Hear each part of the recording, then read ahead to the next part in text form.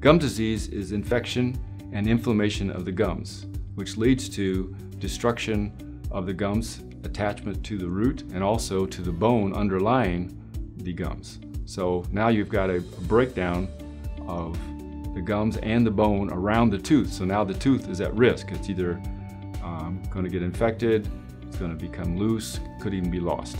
With gum disease, you might notice the red inflamed areas of the gums.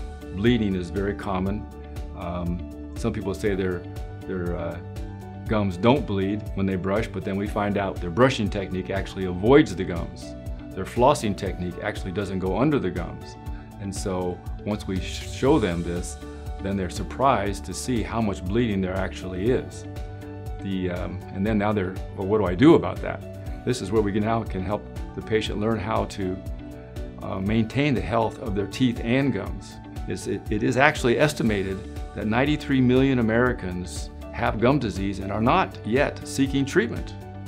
So this is something we deal with at the office daily. Patients are unaware that they have gum disease.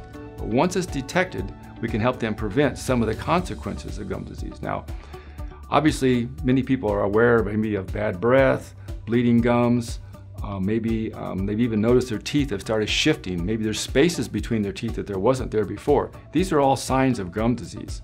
So sometimes patients are asking, what is this space? They come in asking about the space, and they're very surprised to find out they have gum disease.